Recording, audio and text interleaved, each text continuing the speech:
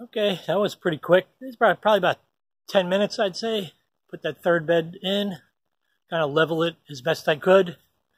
So I got three 12-foot long by 4-foot wide beds, 10.5 inches high, although part of it where I had to level it out went down a little bit lower. I'd say maybe, I don't know, 7 inches. Had a pretty big slope right at the beginning over here. So this area right in front of the garden, between the walkway and the garden, I'm going to have some wildflowers and hopefully some wildflowers. We'll see what happens. Not too good with flowers.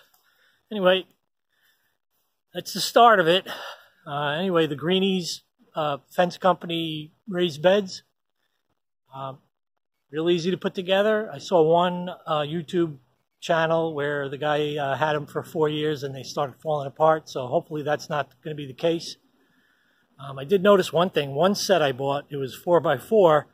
It had an unfinished and a finished side, which was nice, but the other 8-foot 4x8 beds, they all were unfinished, so not sure if that's just what they do. Maybe they finish the 4-foot by 4-foot beds because they're smaller. No idea. Anyway, off to get some fill, some compost. I have my rock dust.